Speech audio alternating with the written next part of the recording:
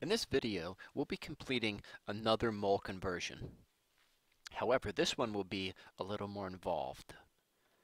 How many molecules are in a 3.0 gram sample of water? All right, water is H2O, and the molar mass is 18.0 grams per mole.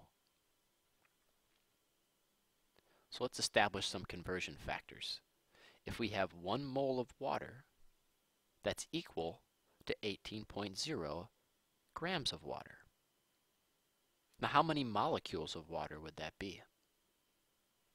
Of course, 6.02 times 10 to the 23rd molecules of water. So if you need to, take a moment and pause this video right now and ensure that you understand that all of these are equivalent. Okay, so hopefully you've established that if you have 1 mole of water, you would also have 18 grams of water, and you would also have this many molecules of water.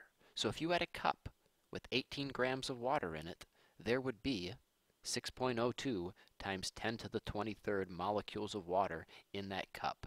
It's imperative that you understand that the 3 of these are equivalent. So let's carry this out like always. Start by writing the given. Now remember, we want to know how many molecules are in 3 grams of water. Well, if we have grams of water up here, we'll need grams of water down here. And we know that 18 grams is equal to 1 mole. So we can cancel out grams. Now the unit we're working with is moles.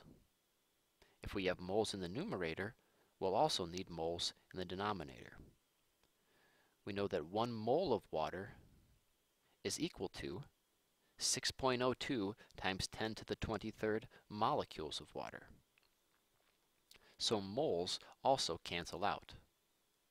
So in your calculator, using the E button, you would do 3.0 times 6.02 times 10 to the 23rd divided by 18.0. So punch that in your calculator and make sure that you get 1.0 times 10 to the 23rd molecules of water. Now we carried this dimensional analysis out in a couple steps. We're going to do the same problem, but we're going to condense it. This will be a little bit shorter. So same as before, if we have grams in the numerator, we need grams in the denominator. And you must remember, whatever is in the numerator has to be equal to whatever is in the denominator. Those are the rules from before. And we're trying to get, of course, to molecules. So if we have 18 grams of water, isn't 18 grams of water equal to 6.02 times 10 to the 23rd molecules of water? So check to make sure, is the numerator equal or equivalent to the denominator? It is. And does the unit in the numerator here cancel the denominator unit there? It does. So we can actually accomplish the same problem in just one step if we'd like. Or you can do it like this if that's more comfortable for you. Either way is completely fine. Let's take it another step further. Let's say you were asked how many atoms are in the sample. Now, your ability to do this problem is predicated on your understanding of the difference between elements, atoms, and molecules. So if you don't remember that difference, go back to the videos and review that. So let's look at water. Water is H2O. This is 1 molecule of water, H2O. It's made up of 2 elements, hydrogen and oxygen. But how many atoms of hydrogen are there? There's 2 atoms of hydrogen and there's 1 atom of oxygen. So 1 molecule of water is made from 2 different elements, hydrogen and oxygen. But 1 molecule of water is made up of 3 atoms, 2 hydrogens and 1 oxygen.